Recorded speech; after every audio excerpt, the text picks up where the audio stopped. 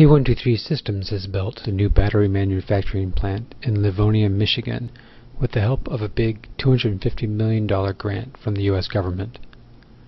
The plant has two parts, one for making the battery cells, and one for assembling these cells into battery packs for vehicles.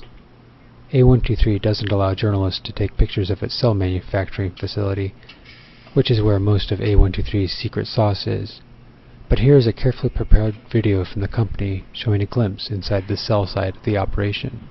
Here robotics process cells that are nearly complete, and then package them for delivery to the assembly part of the plant.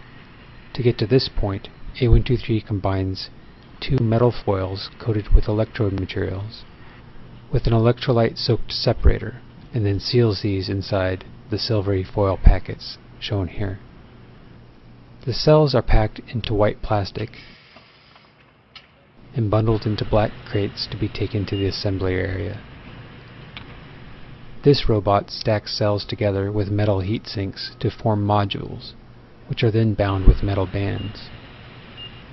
The cells within the modules are connected with metal bus bars. Here a technician tests the electrical connections. Next, several modules are put together to form a battery pack, which also includes control electronics and cooling systems. A123's batteries can be used in a variety of hybrid and electric vehicles. This year, the factory will make batteries for a plug-in hybrid sports sedan from Fisker Automotive, and an electric delivery van, and several other vehicles.